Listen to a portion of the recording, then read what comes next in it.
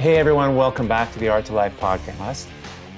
Really excited today to share with you my next guest, David duChemin. He is a incredible humanitarian assignment photographer. His work's just phenomenal. Best-selling author, podcaster, and workshop leader. He's a world explorer, adventurer, and for so many people, I think serves as like a high mountain guide for the creative process, you know, in life and art. And there's so many fronts that I relate to, so many aspects of how he's living, what he's doing, that I resonate with. It was really hard to narrow down what I want to talk to David about. But I'm going to start today. First of all, David, thank you for being here. He's in Canada, by the way. David, thank you so much for being here. You're very welcome. Thank you. What a privilege. Yeah, so, and you're on Vancouver Island, correct? I sure am. Yep. Okay. So it's interesting because I've been making art my whole life, and it's a fairly solitary practice.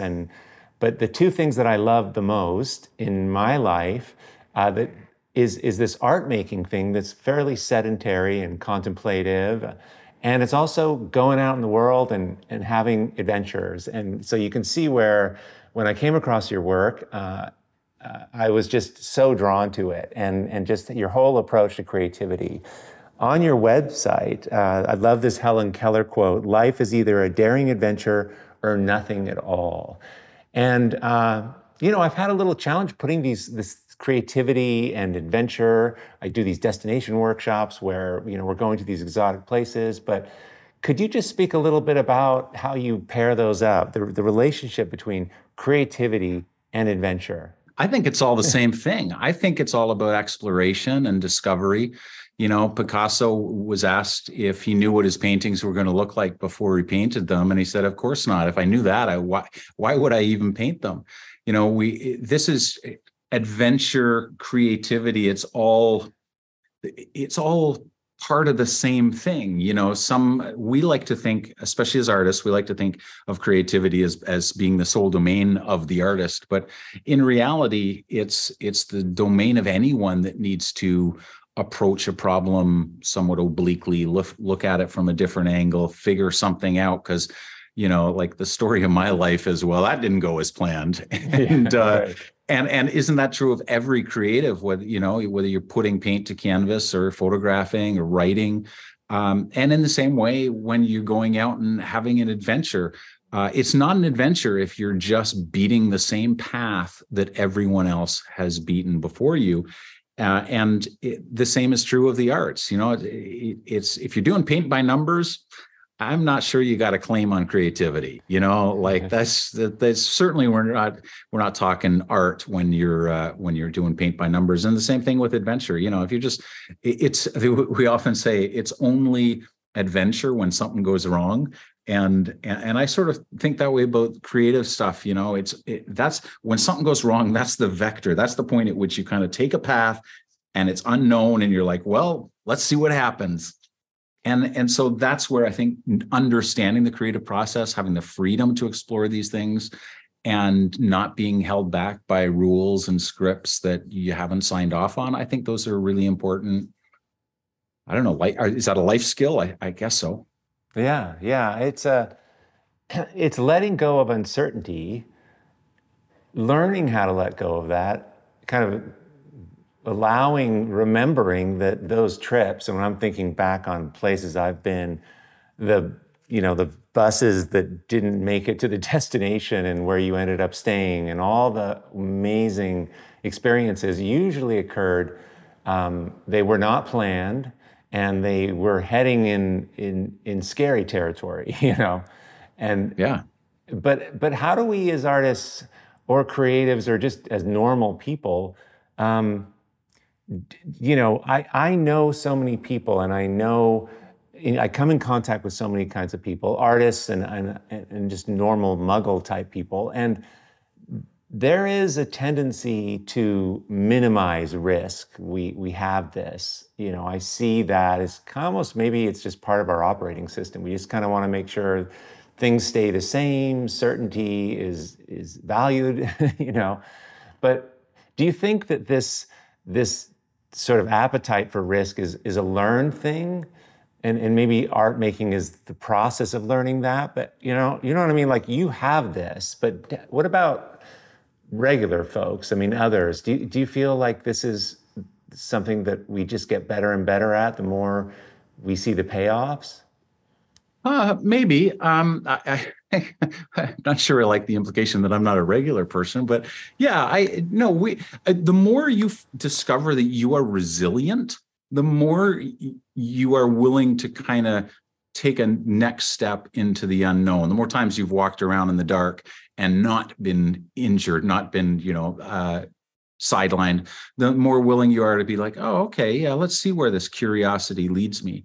I don't think it's a superhuman trait. I don't think it's something that some people have and others don't. In fact, I would argue that this is one of the benefits of art making, is that it makes us, if we allow it to do so, it makes us a little bit more friendly with uncertainty, because we know that we're resilient. And especially in the world of art making, we have a firmware issue, because evolution has taught us all through millions of years to fear certain things and to be very wary of risk. And that's important when you're being, potentially chased by a lion on the savannah. Not a lot of people, get truly eviscerated by an art critic, right? Like, truly, it's all words. No one is actually going to die if, you are not going to die if someone doesn't like your most recent series of paintings, or your most recent body of work, or your book, or, if we can let go of some of that ego and just go, you know what, if it's crap, I will discover that, and I will bounce back. And on top of that, here's the benefit. No one ever learns anything from success. It's always failure that's our best teacher. And it's not going to kill you. I've been there. I've been through divorces. I've been through a bankruptcy. I've, as you and I were talking about earlier, 6 weeks ago, I had my leg amputated. These are, generally speaking, these are scary things. You want to know what blows my mind even more, Nick? Above all of this stuff, people are still more scared of speaking in public. Like, yes. if that doesn't tell you we need a firmware upgrade where risk is concerned on stuff that it's not going to kill you. It's not even, it might make you a little dizzy and nauseous, but that's it. Yeah. I sometimes think it's the fear of the thing when the actual thing is happening. When we were talking earlier about, this amputation, like that's a pretty terrifying word.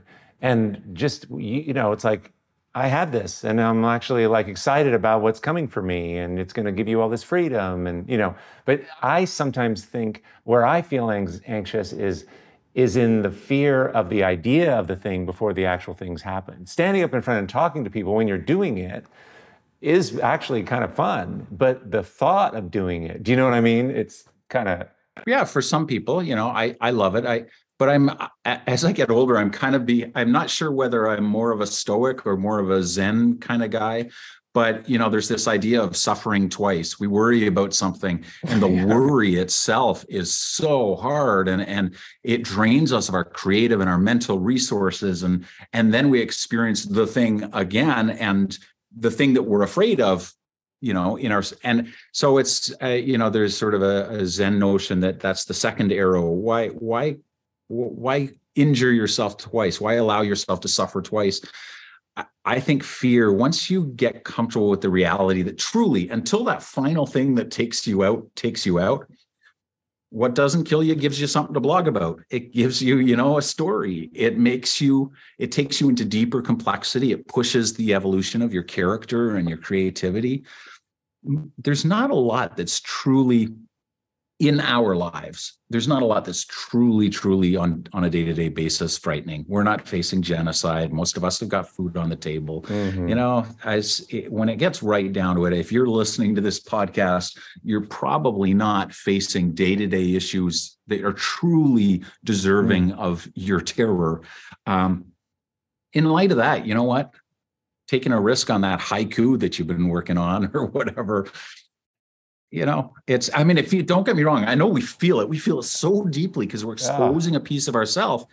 But that again, you know, when you go through it enough times that you realize the rewards, the pieces of writing that I've done, Nick, that are the most vulnerable, that I am the most nervous of hitting the send button on, are always the ones that get the most response. And I think it's because other people, not that we write necessarily or create our art for other people, but they do respond. They resonate with vulnerability, and God help me, you know, with authenticity. It's such a catchword. I'm not sure it means anything anymore, but the true courage to be yourself.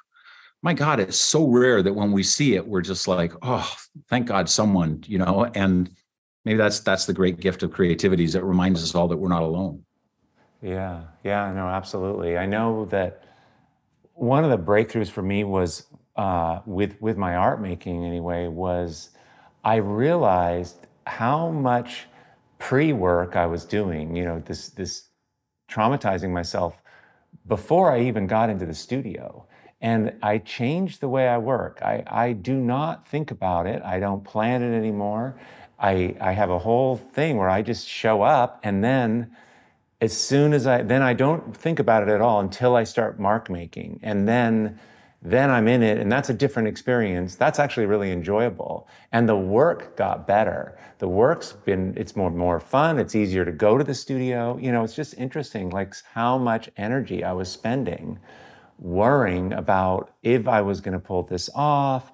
Did it look like the work I was making previously? You know, so I love this just unfolding kind of process that you're talking about. It's really the key. And I'm curious, in your what have been for you some of the truly frightening or scary moments? I mean, when you were describing it, I was thinking of I tried to pave a road myself with one of those giant machines that flatten the pavement out, like the tar. I thought I would save money and do this myself, and I literally didn't know how to operate it, and I almost drove it off the side. And these are several tons, you know, and I stopped the machine just in time before me and it went over the side. And I was so scared because I almost killed myself. And, you know, but that's like the only time, you know, I don't know of any other times where I almost like fearing for my life, you know, and that was like 30 years ago. But you've been out in the world and you've been doing, I mean, you photograph all these, you know, you're in undersea with whales and sharks. And I mean, I'm just curious, like, what are some of the times where you've been really, really scared for your life?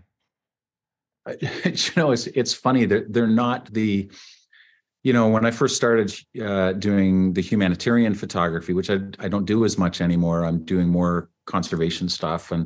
But, you know, I was going to places like the Democratic Republic of Congo and Haiti and, you know, places with a legitimate risk of being killed, or more likely kidnapped and then killed. And everyone was always like, oh, look, you know, I remember my father reminding me, you know, he said, life is cheap in some of these places. And what I've learned is that everything is okay. And I know this isn't quite the answer to your question, but I've learned that everything's always okay until it's not. And you go to these places and everything is okay. And in my situation, I never had any, you know, I didn't have an incident with a child soldier with a gun or someone with an itchy trigger finger. Like I never had that. You know, my big thing came in Tuscany when I fell off this wall and had this accident that led to the amputation. Nobody ever warned me about Tuscany, by the way. It was always Haiti or Congo, and no one ever said, look out for Tuscany. but it legitimately, the stuff that actually has scared me is being sick in some of these places. I had a kidney stone in Varanasi, India, and I generally just feel safe kind of no matter where I am. But the minute I get sick, like legitimately, I was pretty nervous. And we finally found this doctor, and he came in and he confirmed that it was a kidney stone. And he just said, and he gave me like this vial of something. I don't know what. It was a glass vial, one of those old ampule ones where you crack the glass, and a syringe. And he says, if the pain gets too bad, use this. And that was all he said. There was no instruction. There was like, I don't know how to use, like, I've never, shot morphine. What? And that was, stuff like that. The other stuff, bears and sharks. And I had one encounter with sharks where they were a little too curious for my liking, and I had to kind of bounce them off my camera dome a few times. But for the most part, that's not where the fear comes in. And when it does, it's legitimate fear. Like that's the stuff that will, rolling yourself with a steamroller. That's a legit fear. And I've had 4x4 experiences that they had a pretty strong pucker factor, and I'd much rather hang out, and be 5 feet from a grizzly bear than relive some of those. Being crushed inside my Toyota Tacoma is not really the way I want to go. Yeah, totally. When you had that kidney stone, you were shooting in Varanasi in India? Varanasi, yeah, on the banks of the Ganges. Yeah, I love that town. I mean, I was the last time I was there for 3 weeks, just walking up and down and photographing, and pretty fantastic. I've been there, and it completely. I'll never forget it. It was just amazing. And when I saw the photographs of it, I knew right away on your site. But I want to dive into your photographs a little, because there's something about how you're shooting that I find it's kind of remarkable. And I was trying to think what it is, but when we see a photograph of something, whether it's a whale or a person or whatever, we can experience it as that thing. But then a really powerful photograph kind of is speaking to something so much bigger than the subject, and more the humanity of what you're photographing. And you and I'm just curious, I know you know this because your work, this is what all your work is doing. And even if it's just like photographs of whales, it's a bigger photograph. It references more. Does this make sense to you? And how do you articulate this come from that you're shooting with that makes the work the way it is? Does that make sense? It's very much does. It's big work, It's so first of all, just sort of theoretically, I try very hard, and when I teach, this is sort of a central kind of thing on which I speak, and that is, making a photograph. You can photograph. There are photographs that are of something, which is the subject matter. And then there are photographs that are about something. And I would argue that's what a true subject is: a theme, an idea, an emotion. And I would imagine that's sort of the same with any of the arts in some way. And I'm very concerned about what my photographs, of course, what they're of. That's where my curiosity goes. And there are a lot of things I don't photograph because I'm not interested in those kind of subject matters. But I'm very conscious of what my photographs are about for me. And usually the words that are closest to me are intimate encounters. I don't want to photograph a whale. I want to photograph an encounter with a whale. I want to photograph how that, there's almost a cliche in photography: don't shoot what it looks like, shoot how it feels. It's not such a cliche that people actually do it a lot, but it's a great idea. And here's the other idea that I teach about, is that photographs can be visual, but I think they can be more than that. They can be visceral. And I'm always trying to get to the visceral. I'm always trying to get to the thing that, first of all, makes me my heart speed up, makes me smile, gives me joy. And usually that's getting closer, having a true encounter, spending a long time with either the people I'm working with or the, the species, the cultures, whatever it is I'm photographing. And that gives me that you can't photograph something deeply if you haven't experienced it deeply. And to the depth that you experience it, I think you have an opportunity to photograph it and it's showing up in the eventual photographs. So that's what I'm chasing. So it thrills me that you see that. It thrills me that, that you feel that, because at the end of the day, I want someone to encounter my photograph and feel something that, rather than just go, oh, that's what a grizzly bear looks like. I'm not interested in creating documents of record. I want something, not that there's anything wrong with that. It's just not what I do. I want something where you look at and just go, oh, man, and feel the wonder and the awe. We have too little awe in our lives. Yes. And it's diminishing. There's a conservation approach, that I truly believe that I hope some of us will protect what we love. And we need that more than ever, diminishing habitat and global warming and all of these issues that are making, hey, we are all animals and we're all on the same planet. And I think we're in danger of truly irrevocably screwing that up for them and for us. So that's kind of in the background. One of my motivators is the hope that maybe this will nudge some change. Yeah. Well,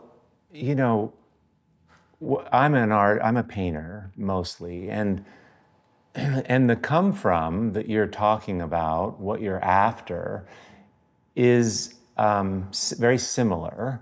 I mean, it affects the photography, obviously, because you're looking for a story, but all the world is out there. You're photographing whales and everything and things that are real.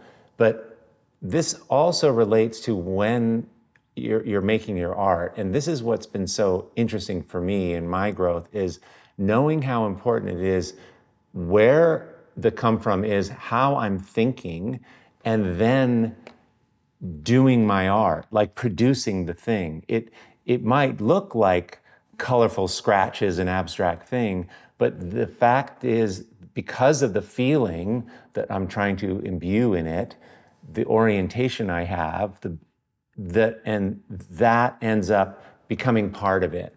But so I know that, and I can look at artwork, but when I saw especially your undersea work, the whales and things that are normally photographed, like, wow, look at that grizzly bear, isn't that amazing?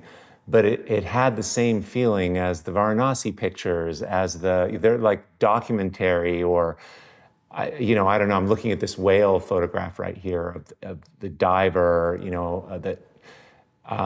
just the storytelling and the, I don't know, there's just a poignancy about them that is so usually not seen in wildlife photography.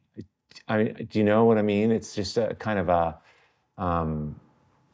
it's surprising, and almost like we would find these in a museum about the plight of the natural world, a show about that. And maybe that's what you're doing, and that's why they have that feeling. But it's really, it's different, and it's really beautiful. I'm just curious, you know what I mean? If you see those ideas that you're sharing, that translates to any kind of art making, which I think is so interesting, this orientation, this come from. Yeah, I'm very concerned about, for myself, because life is short and we only have so much time, about having the richest experiences. And by that, I don't mean, going out in first class travel and whatever, that's neither here nor there, but richness of emotion and like truly experiencing something. And I think when that can align with the things that you're most interested in, most passionate about, and you have those experiences, assuming you also have the craft to pull it off, you also have to be a technician and be capable with your tools. But I look at my tools not I mean, yes, of course, it's the camera, but the tools for a photographer are the same kind of tools that you have. They're line and shape and color, and I just so badly want to have those experiences themselves for the pure sake of having those experiences. And I can't help but think if the experiences are that rich, that if I'm paying attention, if I'm being mindful and intentional, that they will come through in what I create. But the focus has to be first on the experience, not on the hope. Just like you said, you don't do a lot of pre-thinking. You go to the studio, you show up. I show up, and the first thing I need to do is show up to an experience and see where that leads me. You don't wait till you're inspired. You don't wait until, you feel good enough. You just show up and you do the work. And in my case, you press the shutter. A lot of times you try different approaches, all in the hopes of I'm not working to get a good photograph. I'm working to, I don't know. I have a hard time putting it into words, which, is probably why I as much as I am a writer, also a photographer, because when it gets hard to put into words, I pick up the camera and I use that. But I'm looking for elegance of line and shape. I'm looking for interesting juxtapositions where color, I use where color is being used. I'm trying to be sensitive to what the color does for us emotionally and how it works together. So, but yeah, that idea of where you are coming from and the art is only as good as the artist, and so if you have a rich inner life, if you have something to say, I think with the right amount of practice of your craft, it will come through. And as you said, be imbued in what you're creating. On the good days, on the bad days, not so much, but that's where we learn and we try again, right? Yeah, no, absolutely. And I know you teach photography and you have all kinds of classes but just the classical kind of academic use of differences in your work. I just love, the contrasts of things.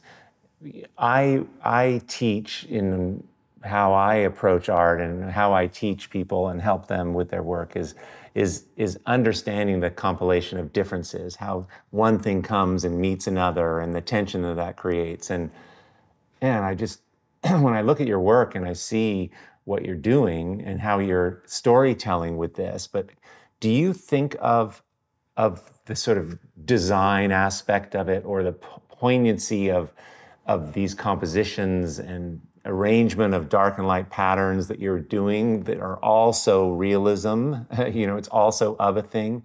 Do you think of it that way? Do you break 100%. it down that way? Yeah, 100%. And the longer I've been behind a camera now for almost 40 years, 35, 40 years, something like that. And the longer I do it, the more the technical stuff, the actual, the gear gets out of the way, and the more able I am while having these experiences to process and one of the things that's most important to me is juxtaposition. I love juxtaposition. I believe, especially with a single frame, because videographers can tell a story, no problem. They can do a narrative arc, but to tell a story in one frame is, I would argue, is almost impossible. You can imply story and you can use the elements of story, but in a real, in a movie, story moves forward because of conflict. In a still frame, I believe that instead of conflict, it moves forward or is implied with contrast, and specifically not tonal contrast or color contrast, but contrast of ideas, ancient versus modern, or, and it could be, if you're more an abstract photographer, it could be juxtaposition or contrast of shape or line or whatever. But Yeah, I'm very much thinking about those things because it fascinates me. It's not an academic thing. It may have started that way, but I just when I see a juxtaposition, because I've taught it so many times and I was always looking for examples of it.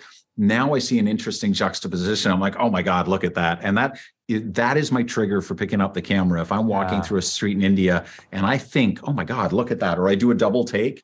And I've told my students, if I'm walking with them and we're talking and I say, oh my God, look at that, I will give you one chance to photograph that thing and it can be all yours. But if you miss that chance, I'm picking up my camera and I'm going after it because I'm fat that. And I think as an artist, you need to know what fascinates you. There's a whole world out there. You could make everything your subject, but I think there's an opportunity in in going deeper and focusing on fewer things and really knowing what's you. And I love juxtaposition. Yeah. I think it's kind of one of those coincidental, like this. I'm writing a book right now called Light, Space, and Time, because I believe that the best photographs happen. Actually, all photographs happen at an intersection of light, space, and time. And the more you can pursue that and think about it, how am I using light? How am I using space? Both in terms of where I am in space, what my lens is doing to that space, relationships within the frame, and then time. The camera can see time differently than we can. I love shooting at slower shutter speeds, so everything kind of has a feel of blur to it. My work in Ethiopia, there's an annual pilgrimage there that happens, and one year I just shot on the slowest possible shutter speed without it all being meaningless garbage.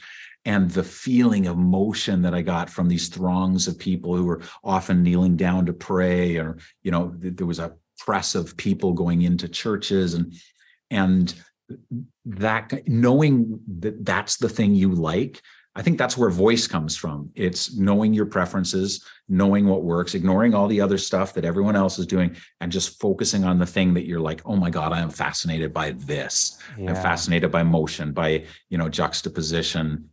If you can sort of figure that out, and in my case, fascinated by the idea of encounter and intimacy. Most of the portraits I make, they're not like long, sneaky shots I'm like right in there. I spend a week with some people. I'll go back every day on the streets of Varanasi. And if I find a fascinating person, the first time they might not say yes, I can photograph them, and I won't photograph without someone's consent. But by the time that I've been there for a week, they're like, who is this white guy that just keeps showing up every single day asking if I can, eventually they're just like, oh, for the love of God, yes, just yes. And it's said, there's some laughter. I use my poor Hindi on them. They laugh, and just understanding why you're doing the thing you're doing. I like those encounters. I don't want a fly on the wall picture. I want a picture that makes you feel like you're there, and want, even if you're never going to get to know that guy, you want to, and you're curious. Some of the best photographs don't tell the whole story. They just kind of hint at it, and then they leave a bunch of it untold in the shadows, because again, one thing that photographers conspicuously do not ask themselves is, what do people respond to in a photograph? Like, what's because we don't respond to images just because they are sharp or just because they're pictures of a bear. I've made lots of very poor pictures of bears that no one is going to respond to. But we respond to juxtaposition. It makes our brain kind of go, we respond to mystery. And if you can figure out not only what you are really interested in, but what we respond to emotionally, I think there you have some tools to work with. Then you've got, the hint of a bit of a visual adventure ahead of you. And that, okay, what happens if I do this? Okay, well, that didn't work. But what happens if I do this? Okay, well, I'm getting closer. And so that, to go all the way back to the beginning, that's where creativity and adventure share, they share kind of common borders with each other. And that territory that they share is that uncertainty, right? And if you're willing to go down that road, either in terms of, is this going to work or isn't it, or even just the internal stuff, like, am I up for the challenge? Have I got it in me? Well, maybe you don't right now, but maybe doing the work teaches you the things you need to know in order to be the artist that is going to create that work in a year, in 2 years, in 3 years. We're so impatient with ourselves, we're so impatient with our work. We're like, it's got to be done now. And maybe the job of this piece, this body of work, this whatever, maybe it's not to be the thing. Maybe it's to be the thing that leads you to the thing. Yeah. And for that, you need some patience. Yeah. And I think it's, very important to be at peace with, or find a way to just be present and get that working as best you can. It's all gonna play out, but you can't get there unless I think we get derailed so easily, if we're shooting for something that we think we need or the outcome. But I've just really learned that, man, if I can just drop into what I'm making and start that process going. And it's interesting because I can be, in Varanasi, India, on a page in a sketchbook, the same quality, of exploration and surprise and wonder that, oh my God, when this paint spills over into this area, and well, look what happens when I drag a pencil through it. It's literally like this, it's just like traveling, how I'm able to keep going. I don't know where I'm going to go, but I think, just what your advice of just, picking up the camera or just walking out the door and just start where you are, and that's good enough, But I think it's challenging, especially in the beginning, because it's evident that some people who have been making work for so long, we compare ourselves and we think we're not qualified and all the things that come with that, with beginning.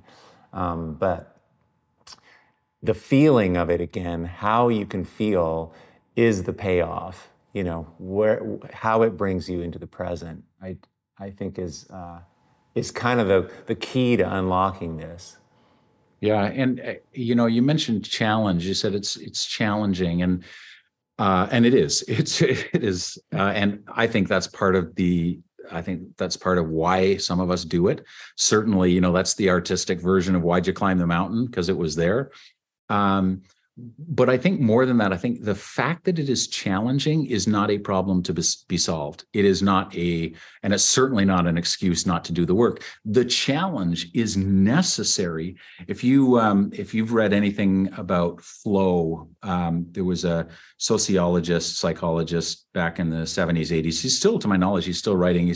His name is, get this, his name is Mihai Csikszentmihalyi. He's, I believe he's Hungarian. And he writes about flow, and to distill it and do him a terrible injustice in doing so, he basically says you cannot have flow without challenge.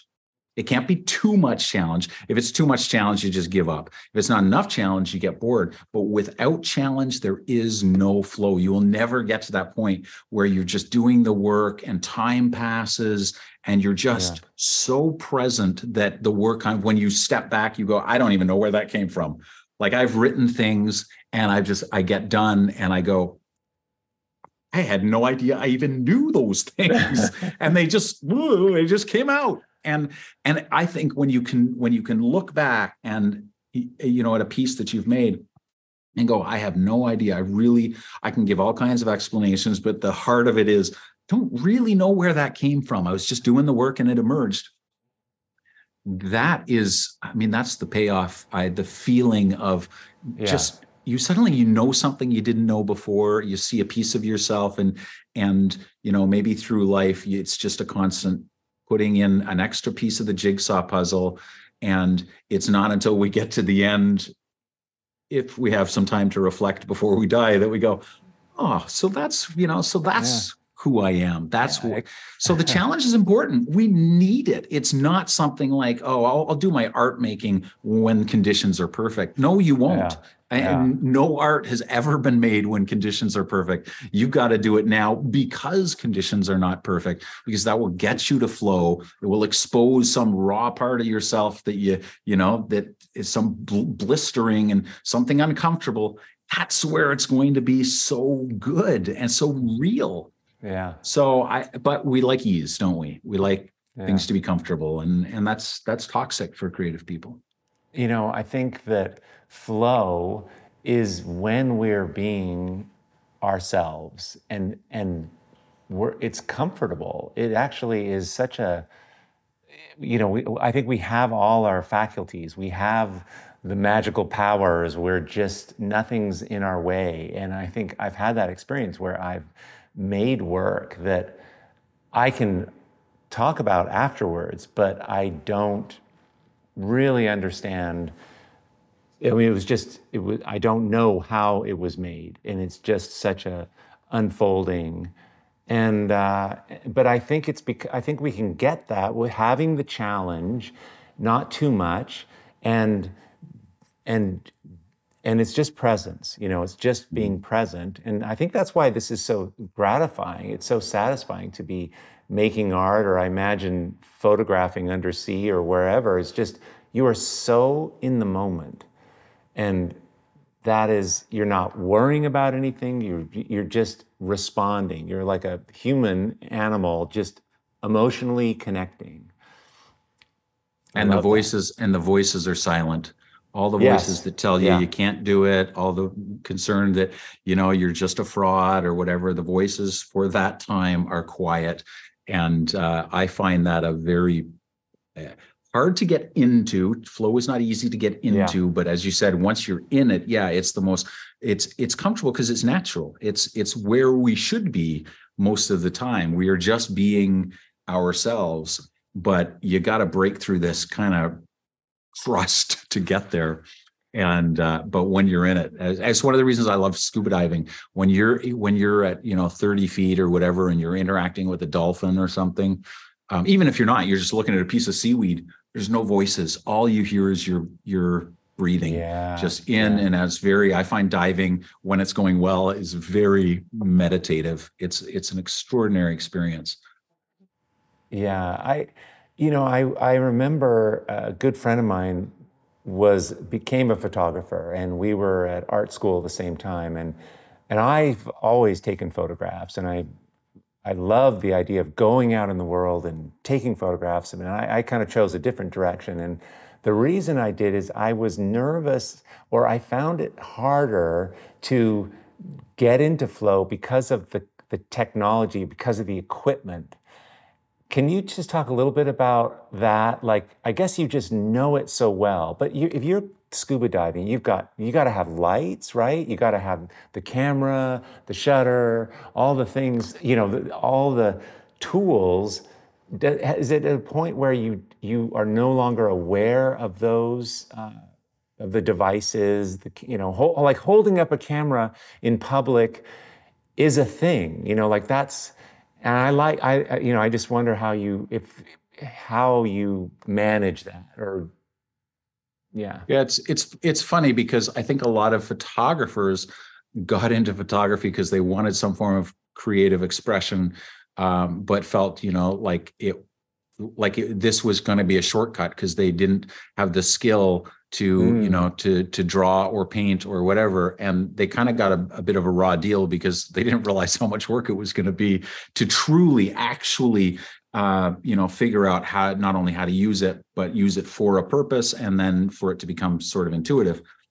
Unrelated to that, but your question about underwater, no, it was the hardest thing that I have ever done creatively, because you're not only worried about, you know, I thought, well, how hard can it be? I know how to use a camera. Well, the thing is, you put your camera inside a housing, the buttons are in different places, the mechanics are all different. Muscle memory is just completely erased.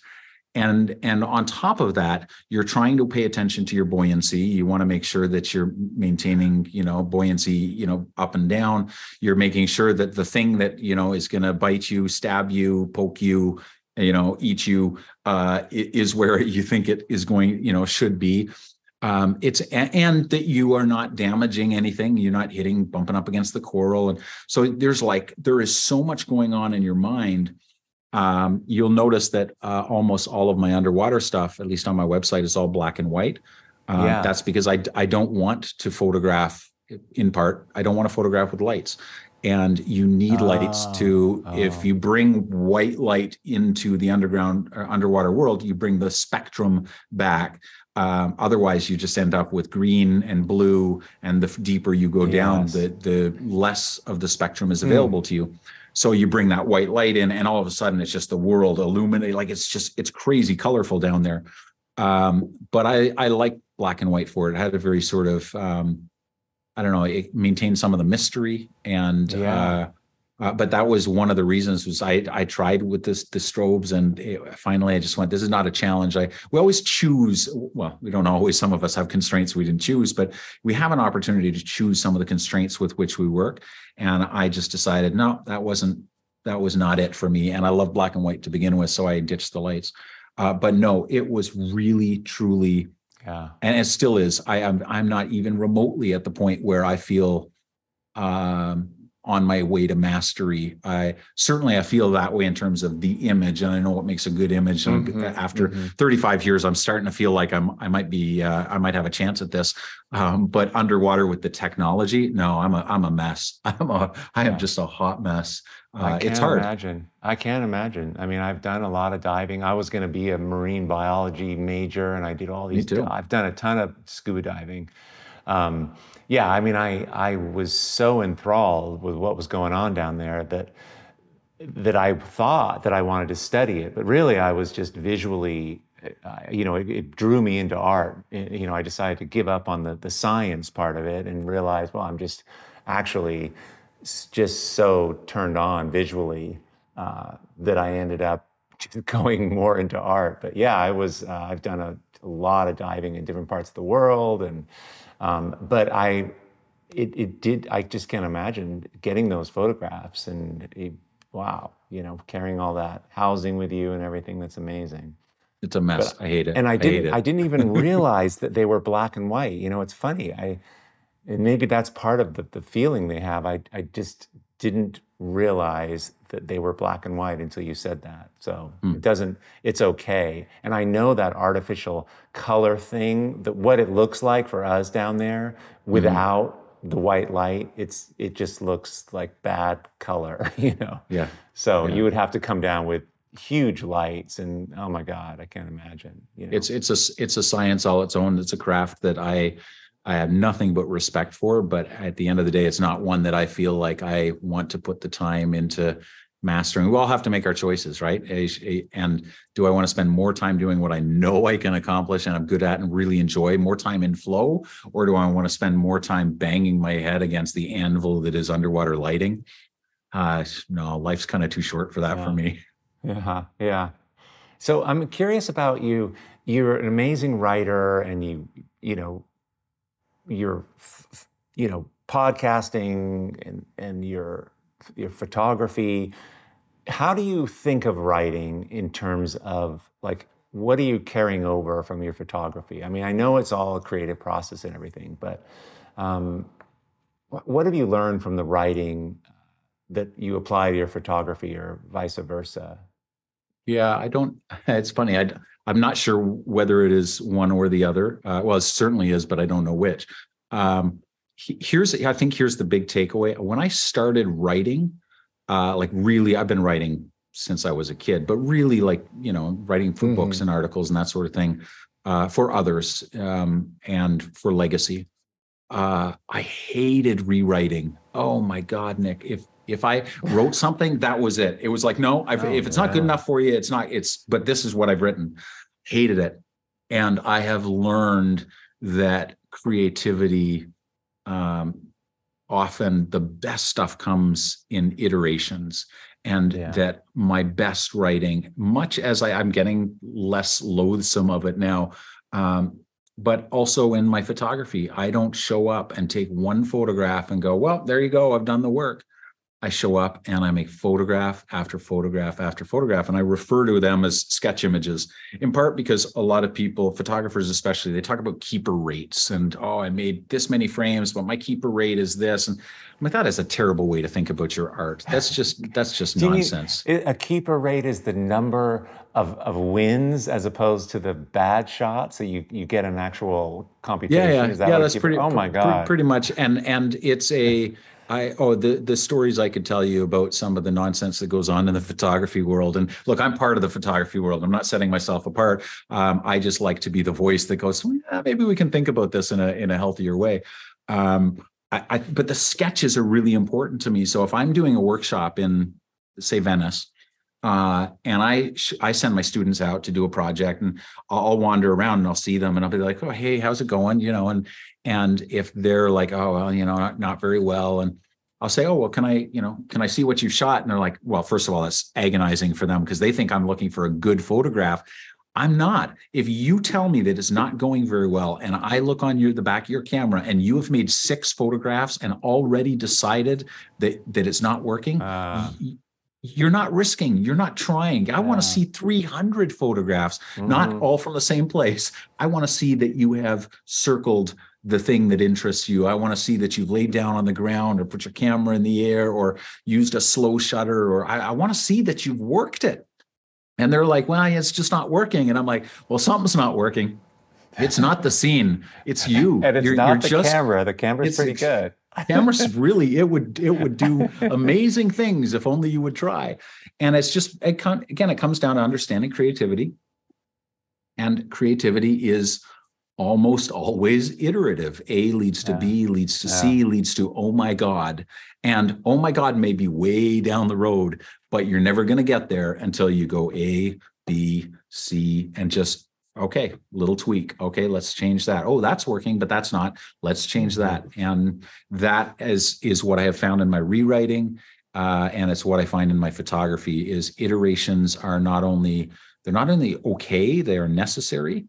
And we should be very suspicious of our first efforts. Our first efforts are like and writers know this more than photographers do. Photographers see it as something's deficient in me if I can't get the shot. Whereas writers, they know that they got to write a shitty first draft. They just know it. They know they got to get the bones down. And writers have written about the process of writing, but there are very few photographers in the photography world that write about the process of photography because they're all off busy, making photographs, and that's their medium, not writing. And so I'm sort of in a unique place where I can kind of straddle the border and go, hey, this, if we just paid attention to, if I'm very interested in interdisciplinary stuff. So it's actually a really good question. I don't think I've really thought about it before like that. It crosses over, and I don't know if you find this, but this is what I've learned also, because you also teach workshops. Isn't it true, this iteration of teaching where you can land for somebody, you can get someone to understand something, you try all these different ways, and then you learn a way to do it, and then that works, and then you build on that, and you build on that, and it's like, oh man, after you've taught for a number of years, you know how to get someone to understand something. I mean, just the way you were describing let me look at the back of your camera and see all this. Did you take it high? Did you take it low? It applies to everything. This iteration. I just think it's a great way to go through life. Actually, we get to just iterate, and isn't this amazing? And I just hope I get to do this as long as possible. Very much. Yeah. I think this sort of had the suspicion that the skills that make you a good, well, in my case, a photographer or writer, I think they're also the skills that make you good at life. The ability to look at things from a different angle, the ability to not beat yourself up when it doesn't go right the first time and to try again. Like the principles of, in fact, one of the books I wrote about creativity, A Beautiful Anarchy, the subtitle was, when the life creative becomes the life created. The fact that, the life we make is our greatest piece of piece of art. It Yeah. is the thing that will be, most of us, let's face it, most of us are not going to leave our legacy in the paintings that we make, or in my case, the photographs. I'm hoping I'll leave some legacy with my writing, but we will leave legacy with our lives, for good or for bad. And the creative process, all the things that make us good creatives, if you can approach making your life that way, I don't know. That to me is, if you can live in flow, that's it for me. That's, and that's where the gratitude comes from. Even when the challenge, I've had a lot of people saying to me over the last couple of weeks, because of the amputation, and, a lot of people saying, "Oh my God, it must be so hard." And I'm like, or I'm sorry for the struggles. And I'm like, why? I mean, I appreciate their empathy. Don't get me wrong. But I'm like, but I'm okay. I'm thriving. I think we need a bit of a fight. And now, if this thing goes, septic, and I am in the hospital and in a coma and die, well, that's a different thing. But I'm thriving. I mean, that's the challenge, right? The challenge is enough to keep me in flow. It's not so much that I've got sepsis and I'm dying. It's not so little that I'm bored. It's just enough that I'm like, I'm good. And that's, if you can live there, you can live with gratitude. And, everyone wants to be happy, but I think more important is that we have meaning. And that's where I find it. Yeah, dude, that is so inspiring. And it's really, the study of art and teaching it for me came, what is that? This life to art, how we process, how we, in the end, make our greatest piece of art is the life, and what we're learning in our art making, and how we're making that into a life. And it's just, it's such a beautiful crossover, it's just so applies. And anyway, really inspiring, dude. Thank you so much for being here. And you're welcome. Before we go, I just had one last question. I just always like to know at the end here, what is where are you, what are you most excited about and heading towards, your next project you're going on, or, The big one is the most personal one, and that's just walking again without crutches. I'm very excited to get back into the world and, have these encounters. I've got a bear trip scheduled for end of September. There's a big salmon run that happens every year in the fall. Millions of sockeye salmon come back to spawn, and once they spawn, they sort of die off. And so the grizzly bears come, and I grizzly bears in general are kind of my spirit animal. And to go and spend time with these bears, I'm so looking forward to it. And I'm quite sure I'll be up and walking by then. And then January, I always spend January and or February in Kenya, leading safaris and just spending time with the big animals. And it's just, so those, and then I've got this book that I'm sort of chipping away at, and it's kind of it's called Light, Space, and Time. And the subtitle is, so far, this is the working subtitle, is essays on creativity and cameracraft, or cameracraft and creativity.